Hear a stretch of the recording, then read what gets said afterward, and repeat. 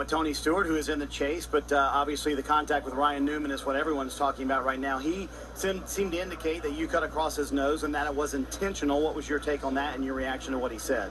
He's right. I mean, that was the third time he'd driven into me during the night, and, you know, how many times does a guy get a free pass till you've had enough of it? So, you know, he's got to do his part racing for a championship, too, and a race to get in there. And if you're going to run into guys, then, you know, I go into one there and he dive bombs in there and I'm already coming down. So it's not like I was trying to squeeze him in the infield or something. And, you know, Ryan and I have been good friends. I don't do that to him.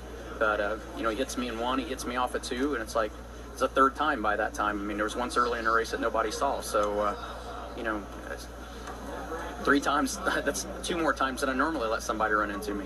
And as a guy who is your friend and used to be your employee, he also said some things like driving like you should already be retired. Your reaction to that?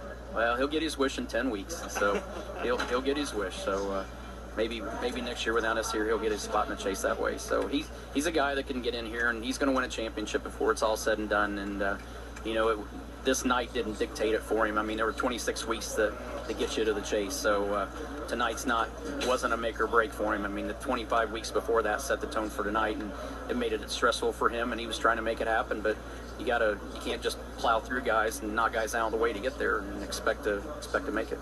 You and I were talking earlier this week about the chase, and you said, now, I don't want to make predictions because in 2011 I said I was wasting a space in the chase. That's what you said. But what do you think about the shot to win a championship in your final year, Tony? I want to say that I'm wasting a spot because it worked last time. So, you know, who knows what's going to happen. You just got to, you know, what you do up to the start of the chase really doesn't mean anything, obviously. I mean, 2011 is proof of that. So, you know, we'll get started next week at Chicago, and, you know, all I care about right now is getting ready for Chicago and running through Sunday at Chicago. Once we get through that, then I'll worry about week 2. But, you know, this is a stressful 10 weeks, and you take it 1 week at a time. And that's what we did in 11, and it worked.